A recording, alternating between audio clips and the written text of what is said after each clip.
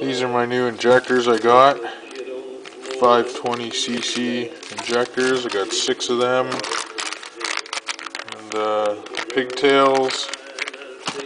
And it also comes with this pass-fail sheet,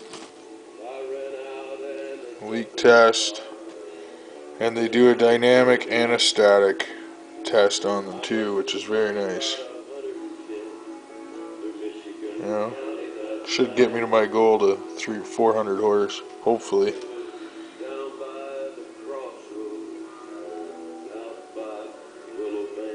So what I did is I put the O-rings in there, and I just took a bit of grease and I greased around them, you know, made sure they fit nice and snug in there. And took a little thing and cleaned out the centers, obviously. And now we're going to start putting the injectors in. These are the injectors. We have, it's not going to focus, they're twin spray injectors. They come with new top rings and the pigtails, 520 cc's.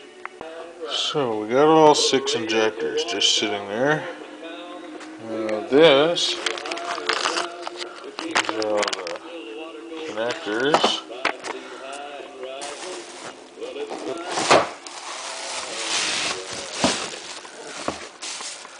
This is my nice gold billet fuel rail. There's an end on each end that are open, and then there's one in the center. That's for the RB20 DET. So this is what it looks like. I had to double the washers at the top. The kit also came with brand new O-rings for the bottom, so I put them in.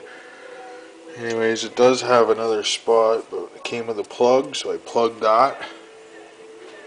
Anyways, that's the new custom intake, billet fuel rail, and 520cc injectors.